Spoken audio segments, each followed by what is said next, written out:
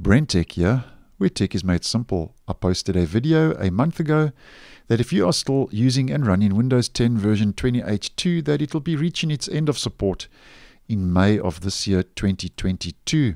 Now this is just another video to remind you that if you are still using version 20H2, that in exactly 1 month today, and today we are on the 10th of April in my region of the world, so in 1 month from today, on the 10th of May, Windows 10 version 20H2 will be reaching its end of life and end of support. And here we can see in the calendar in May that the 10th is the second Tuesday of the month, which means that's Patch Tuesday, which means that will be the last Patch Tuesday where you will receive any updates and security fixes and updates to version 20H2.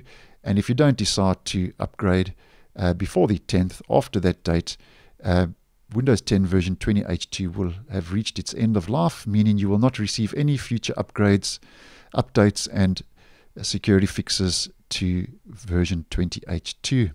Now, if we just head to Microsoft Docs, Microsoft tell us that basically 4 versions will be affected, both Windows 10 Home and Pro, and then Pro for Education and Pro for Workstations. And they say that after May 10, 2022, customers who contact Microsoft support after this date will be directed to update their device to the latest version of Windows 10 to remain supported.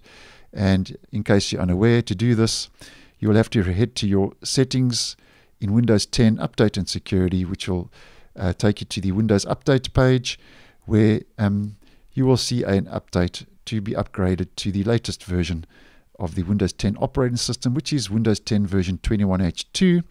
And if you do meet the system requirements on your Windows 10 device to be upgraded to Windows 11, you will also see a prompt if you would choose to upgrade to Windows 11 instead of the latest version of Windows 10. Now, just remember that every version of Windows 10 has 18 months of support going up to the end of life for Windows 10 as a whole in 2025. And if you would like to see what version of Windows 10 you are running, in case you don't know, you can just head to your search, which is the easiest, and just type in WinVer, hit enter, and here you will see what version of Windows 10 you are running.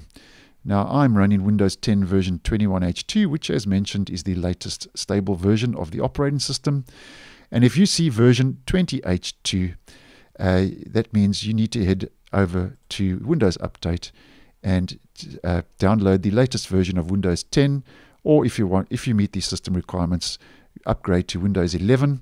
And if you don't want to use the Windows Update method and procedure, you can just head over to download Windows 10, where you can use the Update Assistant, Update Now, to update you to the latest version of Windows 10. And I will leave a link to this page down below if you are interested.